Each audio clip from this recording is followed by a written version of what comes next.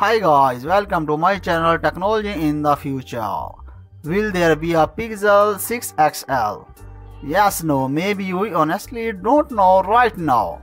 There was just one Pixel 5, but evidence shows that there could have been a world with a Pixel 5 and Pixel 5s, even if it is not branded as a Pixel 6 XL. We would not be surprised to see Google go back to offering two size models for the Pixel 6 series. It's also possible that the company is more comfortable sticking with just one version of its flagship offering. Still, either way, we are definitely keeping our ear to the ground for any new information on this front. It's become a tradition that every year brings us a new Pixel, and in 2021, we are expecting Google to deliver the Pixel 6. It seems like yesterday Google was unveiling the series for the first time, but somehow we are already looking ahead to the 6th generation of the phone.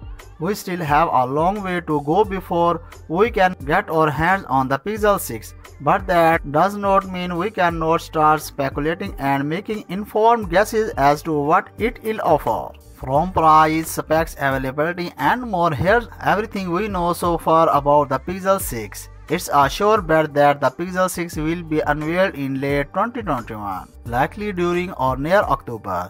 There's been some talking about Google announce a new flagship Pixel as soon as March, but that seems incredibly unlikely right now.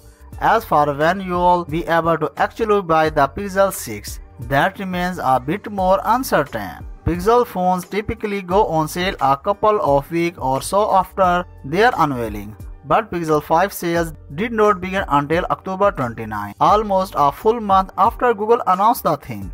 A large part of that delay likely had to do with Google trying to launch a phone in center of a pandemic. So fingers crossed the launch process is a bit smoother for the Pixel 6. Let's talk about everyone's favorite subject, specs. We think the Pixel 6 will go for the same strategy as the Pixel 5, meaning it will offer very capable specs that are not definitely the highest end on offer. Given that it is a new generation of a phone, there will be a few key upgrades. The Pixel 6 will more than likely be powered by the successor to the Snapdragon 765G, which should be called the Snapdragon 775G.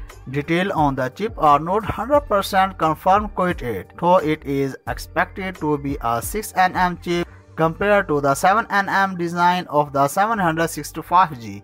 In other words, there should be a nice performance and efficiency boost across the board.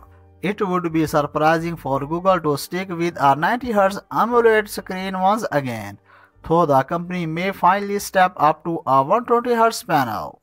As for the cameras, we'd love to see Google launch a Pixel with 3 rear cameras, including wide, ultra-wide and telephoto sensor all in one phone.